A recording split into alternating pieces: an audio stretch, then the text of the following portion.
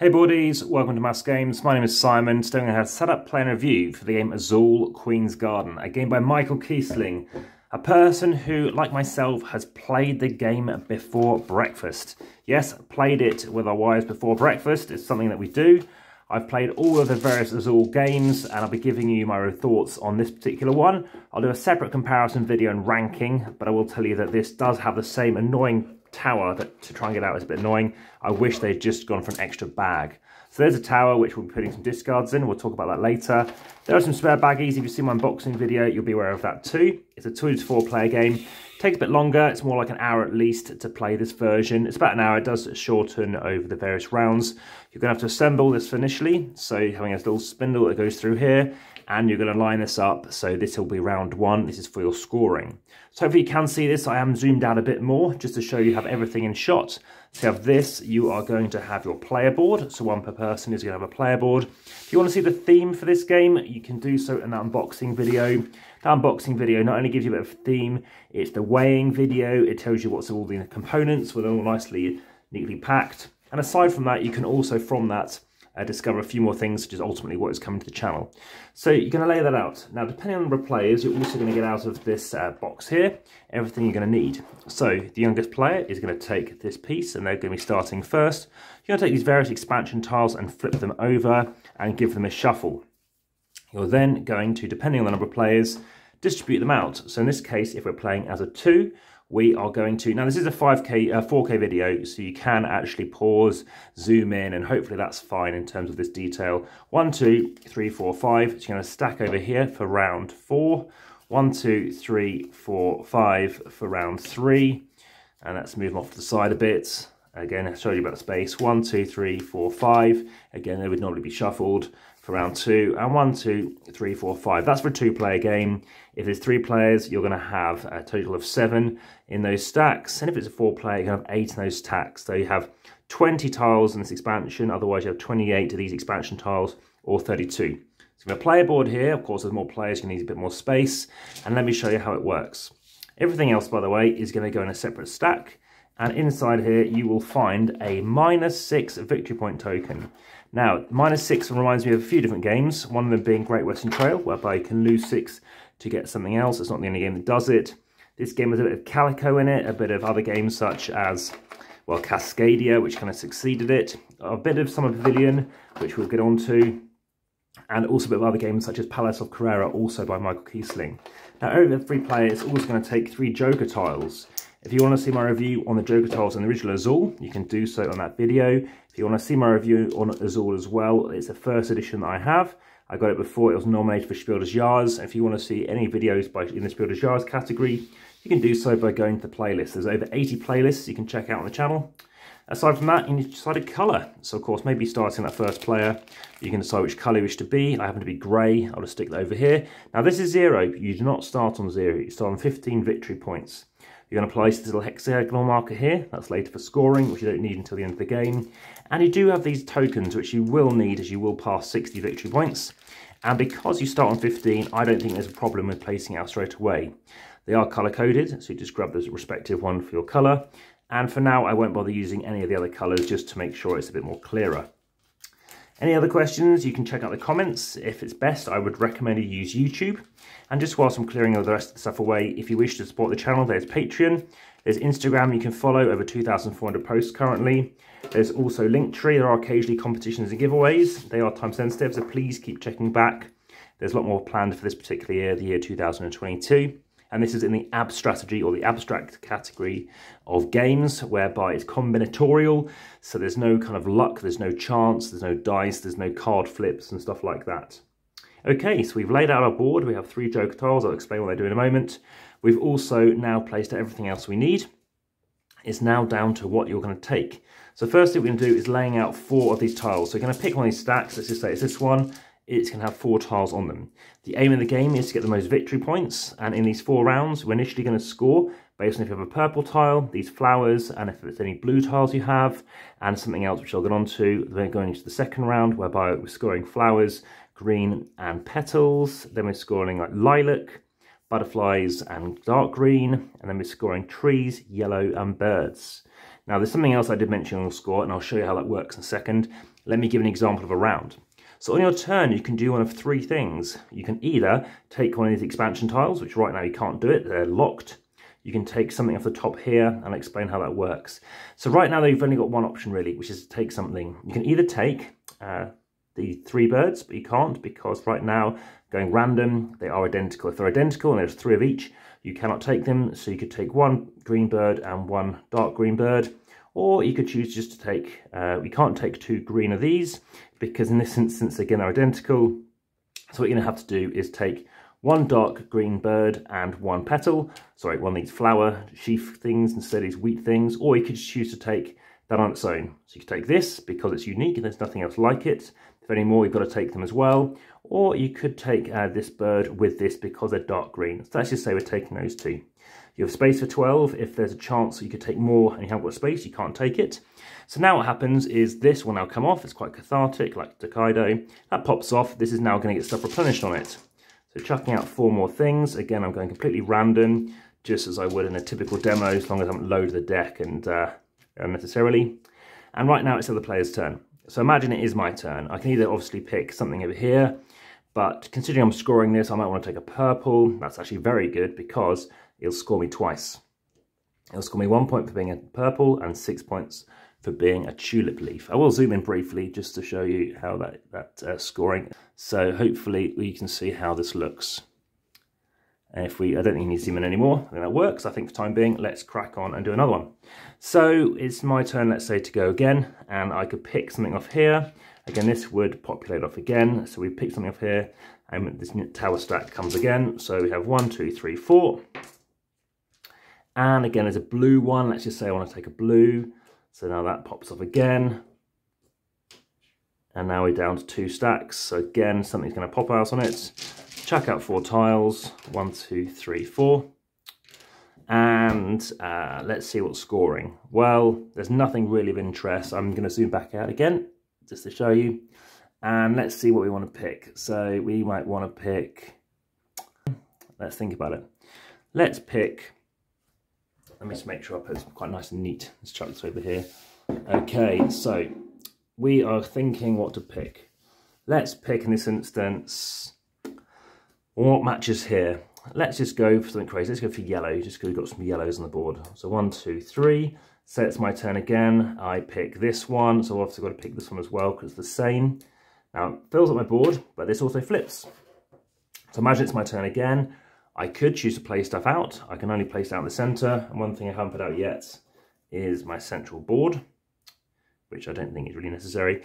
Now I can take this tile. Why? Because there's space in my garden for it. In my garden party, I've got space for my little pavilion to go on here too. So now, what can I do? Well, it's the opponent's turn, and let's say they're still playing and doing stuff. They haven't passed. If they passed, I'll take this first, which means they get first dibs next round. So, just a quick clearing of the throat. I'm now going to, obviously I can't take any tiles, because I've got no space. I can't take another of these boards. I could take one, it's going to cost me 6. And I must admit, I've never seen anyone take one of these because you're going blind to try and do it. So now let's say I want to play some stuff out. So how do I score points? We score points based on the values that are on, as I said. But you also score points at the end of the game, again, depending on your total on here. And you're going to go score points based on how many you have. So if a set of 3 at the end of the game and they're all blue, then you'll be scoring points. If you happen to score them for purple, I'll show you how that works in a second. So right now I'm going to play stuff out. I can place out whatever I want, but I probably want to start with a purple. So let's say I do this here. So place this here. What is the cost to place this out? It is 1, which is not very clear in the rules because the English translation from German slips up in a few places. So I'm placing out 1 tile. Now the cost to place it out is either or, not both. Either placing out another in total. For this, it's going to cost me 6. It's going to cost me 6 of these purple flowers. So either 6 purple or 6 flowers. Now I've got 1, it counts as 1, so I've only got 5 left to pay. 2, 3, 4, 5, 6. But I can't use the same thing twice. So I've been very lucky actually with all of my draws so far to show you all the things that could potentially, you know, break the game. So kind of covering all the rules, which is really handy. I can't do that. Instead I just use the purple flowers. So these tulipy things, which is 1, 2, 3, 4, 5, but I can't again use it because it's the same thing twice. So I can't place this out presently. So instead I might want to do something different. What else scores? Well, a different tulipy one over here. So we can place out this one. We place it out, it's going to cost me 6. That's 1 to place out one of them, the first one. 2, and that's what I use the tower for. So the tower is just going to go out of the way. So that goes in here for 1. We're then going to place out the others. 2, 3. So that's 1, 2. The second one's going in. So 3, 4, 5, 6. And I've built it. It cost me 6. So now it's my next turn. And, all right, great. I went, oh, suddenly I've got no greens left. So remember, you want to have groups of green, 3 at least for the end of the scoring, end game scoring. But remember, you could try and build them somewhere else. So instead, I might have to pick out something else. So what else do I have left? Well, I've got more green. So let's just take, say, another green. So take that one. And there are other butterflies, so I can take some more butterflies. And that's fine. And now it's back to my turn again. So I could place out butterflies. Butterflies cost me 3. So let's say I do that. So I bring out another green. And I now have to pay it, obviously. So it's going to cost me 3. So it's going to cost me 1, 2, because that's also butterflies. In this case, I'm going to spend my final joker, 3. Now you can get more jokers. If you surround your fountain, you're scoring yourself 1 extra joker back. So that goes back on your thing. It'll take up one of those 12 spaces. If you happen to completely surround a statue, you're going to get 2 more. Just like in some pavilions, similar kind of mechanisms. And if you completely surround a pavilion, which we haven't done yet, you're going to score yourself 3 victory points. So let me show you how that works. So I might just try and zoom in a little bit more. Okay, I think that works best. Cool. So now it's back to my turn. I might want to bring out more stuff. We have these blue things to try and score. We can bring out this. So let's bring out this. Let's stick it somewhere else. It can go, it's got to be touching something that already we have though. So in this instance, we might want to think about something different. Let's bring out, what else do we have? Nothing much of interest. So let's just bring out this. This is going to bring out that, and it will give me these as well, let's just say, just to give me some variety. And what happens is these flip. So first we've got another tree that flips. We have got a purple flower that flips. And let's have a look and see what else we want to bring out. So do we have any more butterflies? We've got no more butterflies. We've got these tulipy things here. So we've got one here, which doesn't work. So let's bring out this one and flip that over. Or that should have had 4 more on it. I think I missed that off. Apologies if I did. So remember, whenever you reveal a new one, it's going to populate. So what do we have left? Let's consider this. Okay, so in this instance, I can only get this in here. So I'm going to take this one, and it's the own, and there are some more wheat, which is a trouble because I can't place it out yet. So I've got to get this out, but I can't. So I've got to think of another way of getting that out. And so what I can do is take this and just say I want to take only the dark green. So that's filled up my final spots. I can't take any more. And as you'll play with other players, you'll notice, just like the original Azul, I'm taking this, which means you can't. But also, it might be the case that I might want to lowball it and try and play other things first and let someone else completely clear these tiles and reveal the other side. As you can see, if someone's taking all these symbols, I can nab it off the board instead, which is much cheaper. So I'm now going to place this out and place it here, let's say. And again, it's going to cost me 5. Can I afford it? Well, I haven't got any greens left, so I'm going to pay out 5. 1 of these like ears of corn. 1, 2, 3, 4, I can't afford it. So in this instance, I can't afford it, so I've got it stuck there. And that is kind of that first round. Very crunchy, that first round. Is there anything else I can take? There's nothing else I can take. There's nothing else I can play.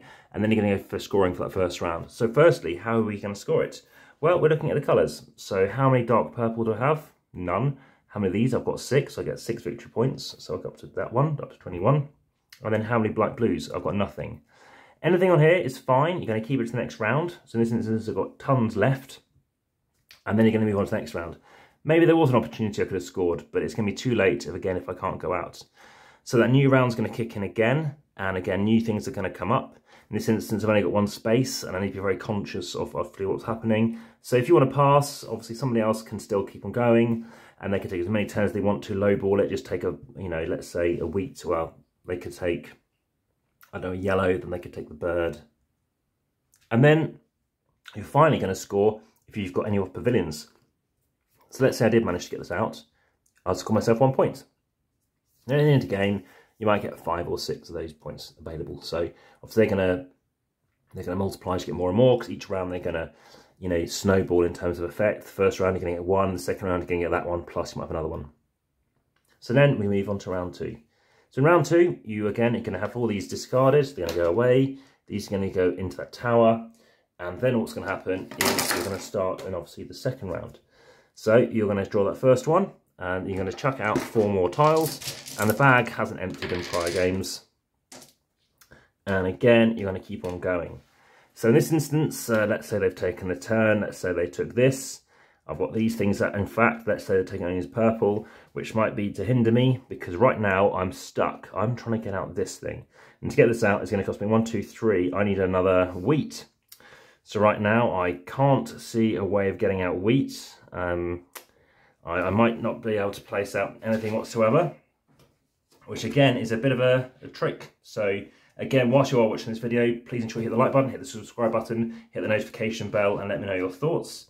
And also, so right now I've pretty much mullered myself because I've gone for high value stuff, but it's not helping me. So that early 6 points was not worthwhile. So what you can do, you can discard these extra tiles to try and get more stuff in, but it's going to lose you minus points for each ones you do, and that's when you choose to pass, which means that's the end of the round for you. So good advice, do not start this kind of stuff at the beginning, or it might be how it's drawn. So after all those really good lucky draws, it's actually obviously turned out terribly, because right now, as you can see, I've got space for one more. Let's say I was able to take this one.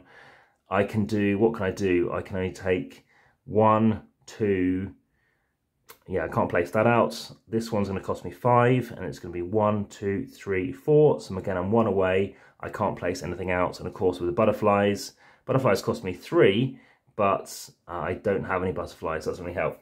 So how's it work at the end of the game? At the end of the game, again, we're going to go through and you're going to do your final rounds of scoring. So obviously total of 4 rounds. And then what's going to happen is you're going to go through all the blues. If you have a group of 3 blues at least, let's say you happen to have, you've got some garden expansions out, such as this one. You are now going to have, imagine you had this, this, and this, then it's scoreable because there's at least 3 items. So you're going to score yourself this, which is worth a tree, which is worth 1, birds are worth 2, and wheat is worth 5. That's 8 points. 1, 2, and 5. That's 8 points of blue, so tot up that. You do the same thing for purples, the same thing for violets, the same thing for yellows, light greens, and dark greens, and then doing trees. So if you're doing 3 trees next to each other, you're going to score that again. In this case, you're going to score the total. So maybe you've got a tree here, and a tree here. Let's do a 4th one. You're doing 1, 2, 3, 4 times by the value of trees, which is 1, so that's worth 4 points. Whereas, of course, if you get 6 of the different, obviously, types of tulipy things, that's 36 points.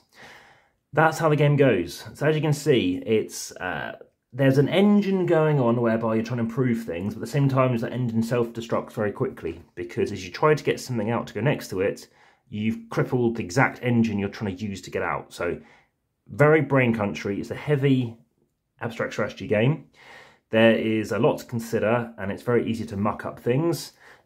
Points and resources extremely tight and precious in this game. Like I said, no one seems to be touching these minus tiles. All you're doing is taking that and hopefully getting something you might need, which, as you can see, is the same type of thing, so it's a bit tricky like that. The way you try to burn off these things is obviously separately, so maybe I'll pay this to get this out, and then I have to pay this to get this out, or something like that. Or let's say I want to go this out for 2, I'll spend 1, 2, and then suddenly this is kind of available to me. Again, you will be scoring for scoring all your pavilions, so each round you've got one of these out. It's scoring your point at the end of the round, so then round 1, it's going to be one of them. If I happen to have 2 outs, then obviously I'll be scoring 2 in every round I've got them out for. You'll also remember you are getting joker points, joker tiles, which are very useful for completing these things. Sometimes you just want to waste something, so maybe you just want to chuck out, I don't know, let's say this here, which is never a waste, it has to go next to it, and of course I do score points. The tiles are fine, the pastel kind of shading is alright too. I think the yellow bag is fine. Again, I much would have preferred a separate bag. The size of the box is identical to Azul, doesn't really make a big difference. Like I said, I don't like this box here. There is, I mean, the joker tiles are fine. The boards are okay. They're a bit flimsy, just like in Summer Pavilion. And I wish, you know, it's quite easy to knock stuff because of the surface we have going on here. The use of colours is fine, but a bit, I don't know, a bit bland. I don't know why they had to go for that. Also, let's talk about the birds. So the birds are easy to identify. There's a few things though, like the petals and the butterflies are a bit too close to home. So I wish they'd vary them a bit. The idea of having a lilac and a purple is a bit annoying as well. The box, I mean, it's easy enough to fit everything in it, but I think they kind of overcomplicate it in certain areas. There are opportunities to get 180 and 240 point tokens, it seems possible, which I'll be interesting to see how that plays out. I personally didn't do that well. I was a bit surprised. I thought I'd do better than I did, but it wasn't obviously a round I did well at. I prefer the game at a lower player count just because of, I guess, that kind of decision space and depending on the players you're playing with. Again, even the board, it's a bit screed. Their boards do get damaged very easily. I mean, 2 of them have already got this kind of ding, which you might just about notice. If I zoom in twice, you'll see that that is, you know, 2 of them have this. And that was actually after the first play with a different one. So 2 of them after 1 play happen to have this kind of damage. Bit of a shame. It's, in terms of my rating, I think about 7.4 currently, which, yeah, I kind of prefer it a bit over Summer Pavilion. I think it has a bit more beginning, a middle and an end, a bit more of a second and a third act to it. But trying to think ahead as to what you're doing, I can see what people might think about the fact that you are really having to puzzle over it. There's not much player interaction typically, and you are having to constantly be thinking, oh, can I play that? Does that work? And then even then go, oh, okay, that's a bit of a shame how I'm doing it. So there's a lot to be wary of, I think is one way of putting it. I think, I'm not saying it's the death knell for Azul by any means, but a game whereby, yeah, you definitely need to be in that right zone to want to play an abstract strategy game for a continued amount of time. And what I mean by that is, just as they say real-time games shouldn't be longer than 15 minutes, I can equally say there's a similar approach with this, whereby when you play this, do you really want to be committing yourself to be playing this particular game? Would there be other things? Now, there is a variant as well, which I won't be talking about in this particular video. But if you are interested in other abstract strategy videos and the other Azul games, again, please look forward to checking out my comparison. And I'll tell you how I think they kind of fare and which one you think might be best for you. Aside from that, again, if you do have any other questions, please also check out the comments in case I've goofed anywhere, or you think I goofed. Hopefully I didn't. I don't think I did. And I have had witnesses for this particular video. And it was nice to give it a go. It was a game I picked up at the UK Games Expo. You might have seen my haul video. And I look forward to obviously bringing you other stuff soon.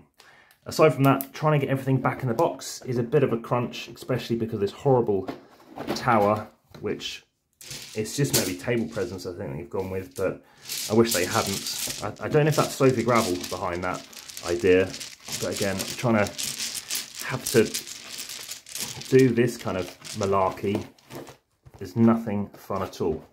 That's another lowing for me. The board is fine when you twist these around, they don't tend to get stuck. Obviously you need to be wary of who's gone first, make sure people have taken their turn and maybe see what they've done, because they might flip something over and you might have spotted it. So this has been had a setup playing review for Azul at Summer Pavilion. There's over 60 videos planned presently. I hope you found this of interest. Thanks for watching and back to the table.